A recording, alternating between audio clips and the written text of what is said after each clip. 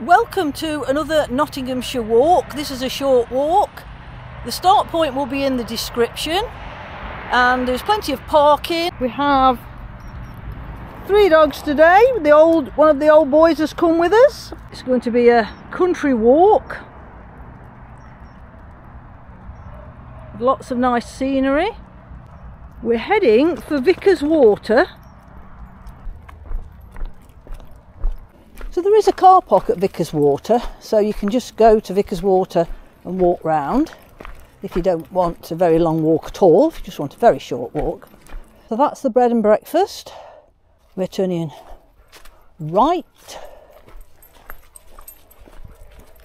and then a left when we get to the next junction, which is only just up here. So it's a very nice day, warmer than I thought. I'm getting a bit warm, so I might have to take a jacket off in a bit. And the dogs are pulling me all over everywhere. They're normally off by now, but oops. There's lots of bikes come up and down here normally. I think it should be quiet today because it's a Friday. So we're now heading up towards the old pit tip. This is the farmer's lane and there's a bridge at the top where the train tracks go over, well, used to go over. There's no more train tracks. All the train tracks around this area that we come across, old bridges and different things, are all from the mines. I have a new device so I can have the camera on my front and hands-free for the dogs and for walking poles. So we're trying that out today. And so I just hope it works. It's very difficult when you've got walking poles to hold a camera, especially if you've got to do a scramble and go up and down a hill.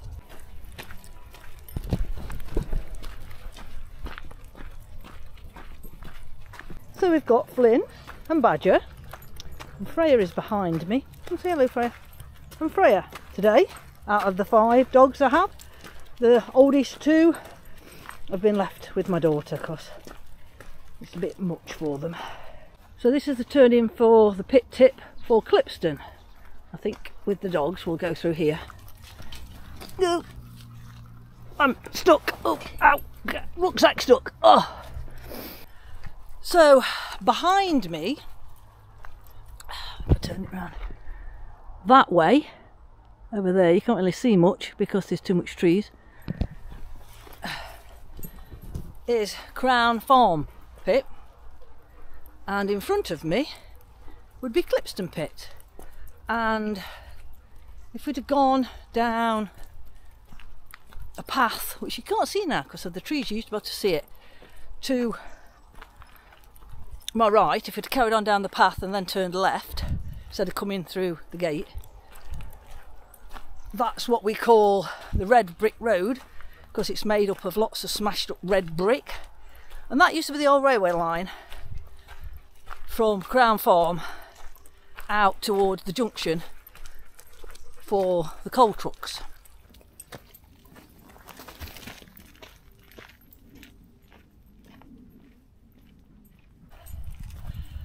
So the land that we're on and the land that Clipston pit was built on all belonged to the Duke of Portland at one time.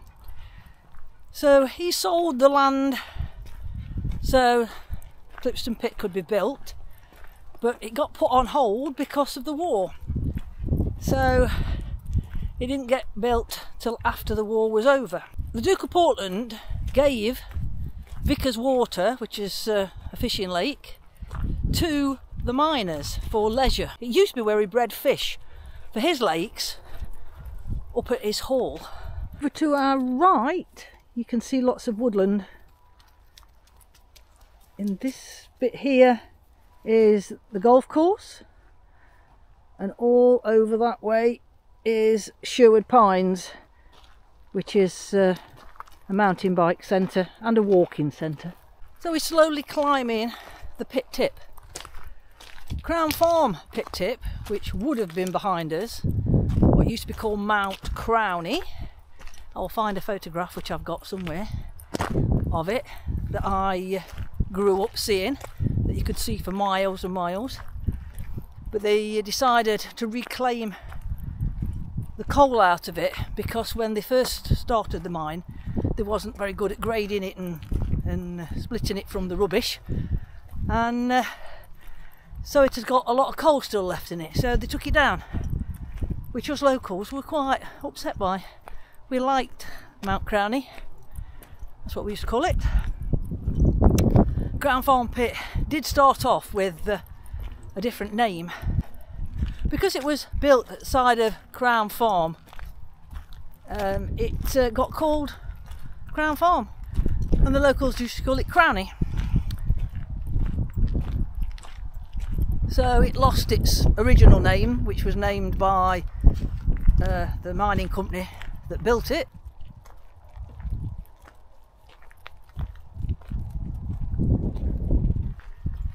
We're coming up to the gate. This is called High Hazel Coppice. I don't know whether you can see that because of the sun.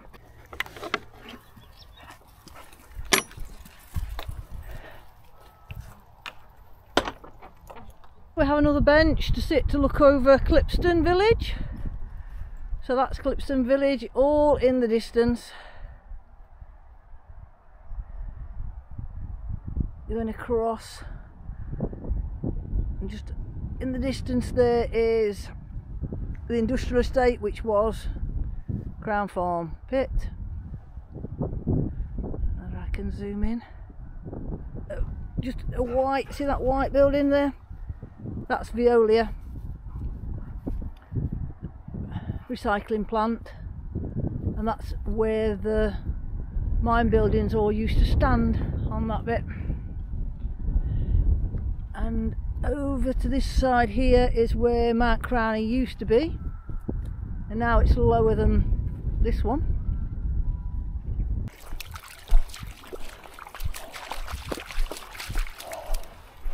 Going up here in the winter, be warned, it can be a little bit wet and muddy in places.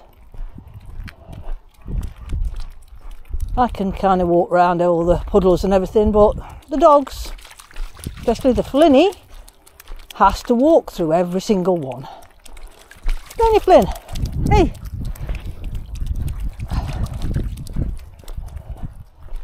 I think you can go off, there's nobody about. You're being a good boy.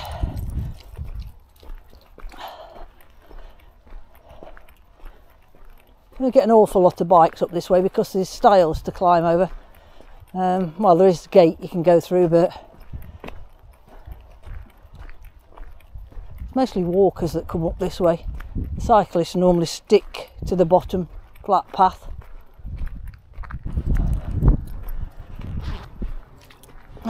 Somebody set fire to this not that long ago. That's why there's a piece missing out of it. It shows you all the pits in the Nottinghamshire area.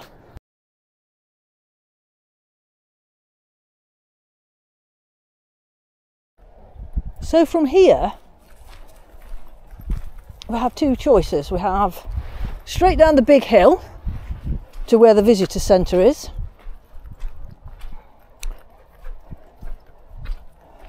Look at the butterfly board that shows you all the butterflies that are around here. Quite a nice bit of information. Or we can go this way, which takes you to the top end of the ponds, and then we can walk back round to the visitor centre. This is Portland Meadows, and normally there's sheep in there. I can see the buckets. So I'll walk this way. All the berries again on the bushes. I think we might be in for a cold winter because there's lots of berries on the bushes. That's the old wives' tale, isn't it? All the bushes covered in berries, and we're going to have a hard winter.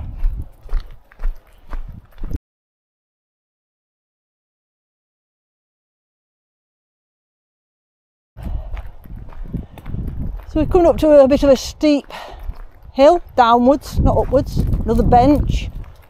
See, this is a lovely park for coming and sitting and just watching the world go by and enjoying nature.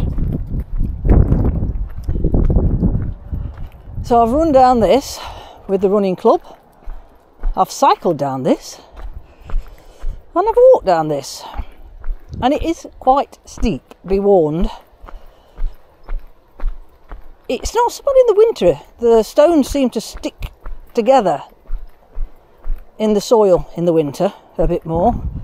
In the summer, when everything dries out, all these stones seem to move underfoot. Path's been worn away again. See, if you look in, it's hard to see from here, but if you look into the ground, you see lots of broken bricks, and I think it was all the pit buildings that they took down. They've used the brick to make the paths, smashed it all up. Another beautiful bush full of berries. Flinny, you've got a twig in your tail. Come on. Come on. Come on, Flynn, Flynn. Good boy.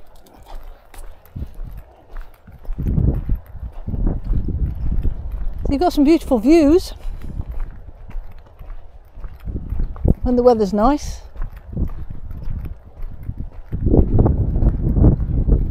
Taking advantage of another nice day.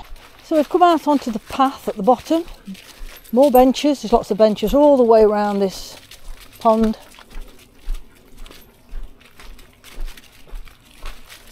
We're going to be turning left in a minute and walking around the side of the pond.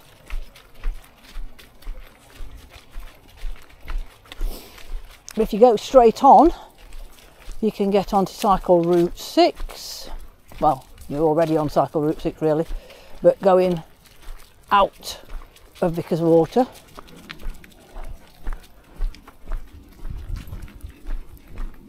Because cycle route 6 comes into Vicar's Water and round the side of the ponds and out through the bridges, well, under the bridges, and down towards Dog and Duck.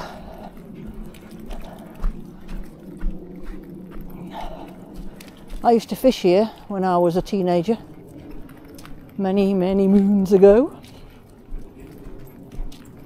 As I was saying, National Cycle Route 6, and it goes, if you can just see in the distance, there's a bridge tunnel there. You've got the signs for different directions for Cycle Route 6, and we're cutting through this little bit over here between these two trees, and we're going to look at the Golden Hand and see what damage the idiots have done to it lately. It's always being repaired.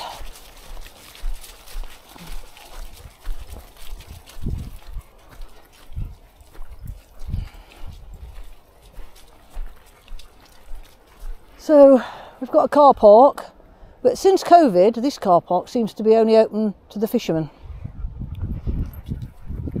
You have to park in the top car park now. Perhaps it was getting a bit too busy down here. I don't know. Don't know what the thoughts on that was.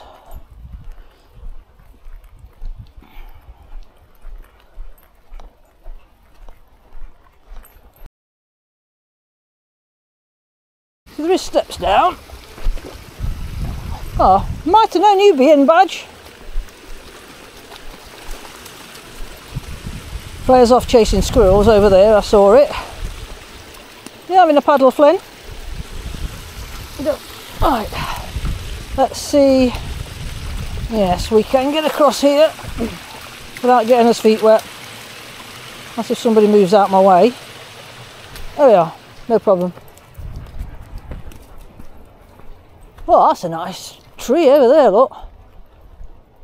Beautiful autumn tree, beautiful autumn scene. The light on them leaves is beautiful.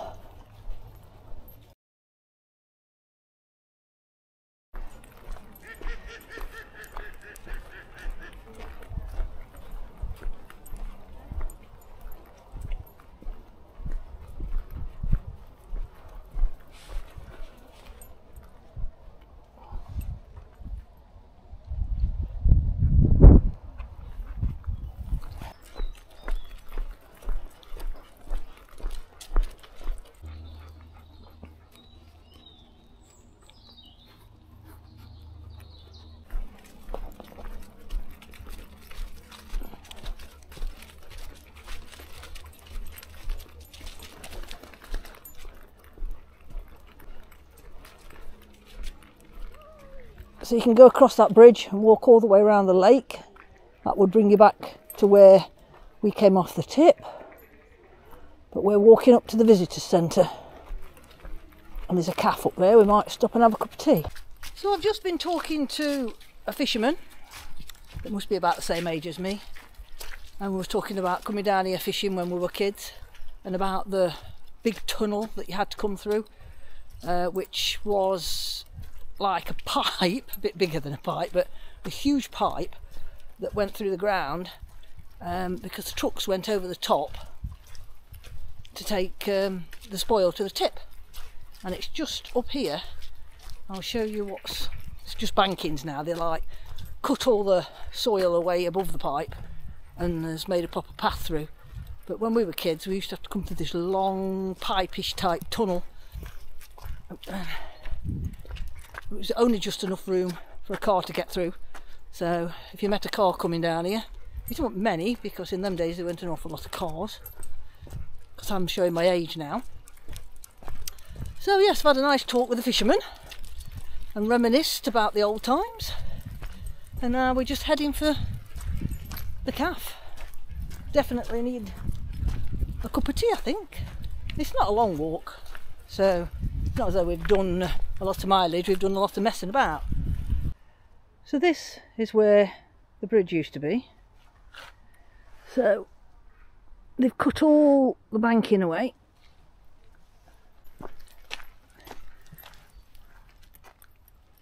For getting on your horse. That must be old. Steps take us up to the back end of the cafe. And when we come back out, we'll come out the car park side. So you can see.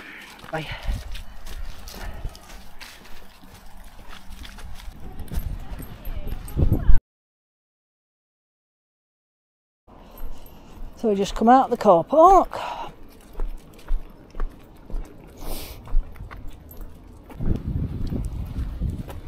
Well, there used to be lots and lots of ducks, but I don't know whether the bird flu has affected them, but nowhere near as many birds around here as there used to be.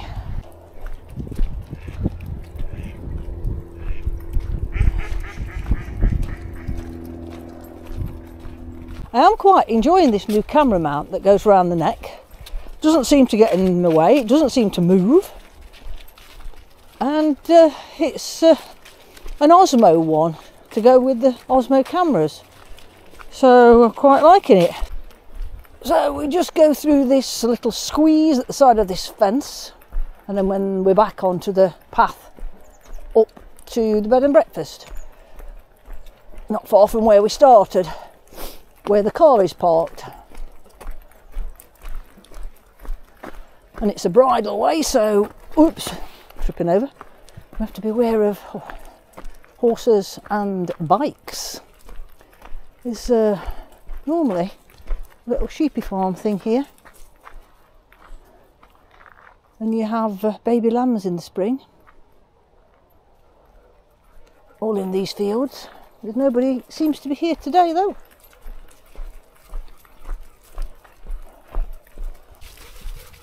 And we're coming up to the bed and breakfast now, just over this bit of a bump in the path.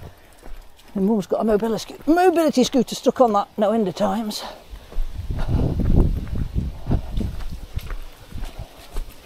So you can see this white building above the hedge, that is the bed and breakfast.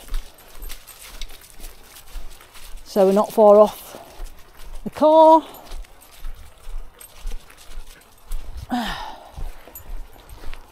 Yeah, just over 3 miles. So about 3.5 miles by the time I get back to the car.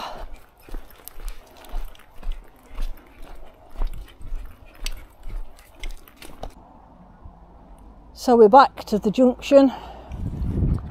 There's the B&B. Just up here is where we parked the car, where we started from, start point. I hope you've enjoyed this walk, and as normal, the map for this walk is in the description. If you've got any questions, please put a comment below.